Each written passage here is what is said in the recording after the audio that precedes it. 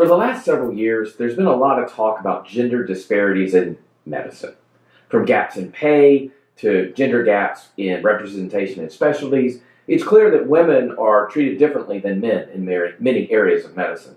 The fact that women are paid less than men for doing the same job is just one glaring example of how far we, as a medical community, have allowed this to go.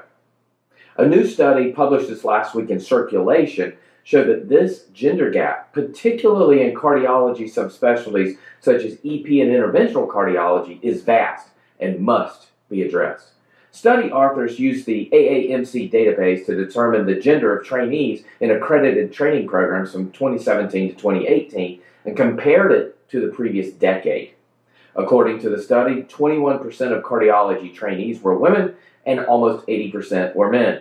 In interventional cardiology and EP, the numbers were even more disparate, with women accounting for only 10% and 11% respectively. Sadly, even though many have been aware of these disparities for over a decade, there was really little change when these numbers were compared to data from the previous decade. We're doing no better.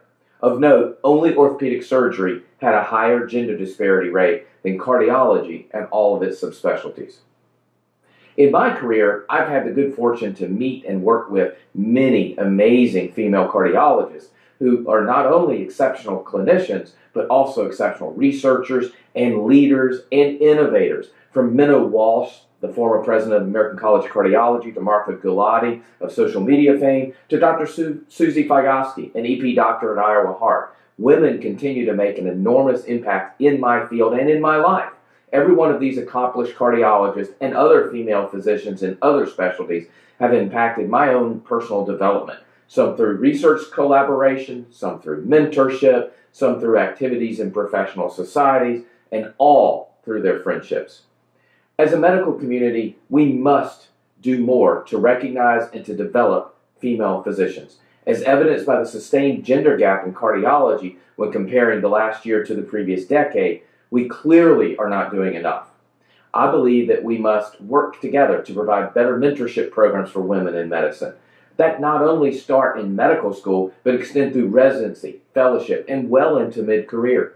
Medical societies, medical boards, editorial boards, and hospital system administration must recognize talented female physicians and place them in well-deserved leadership positions.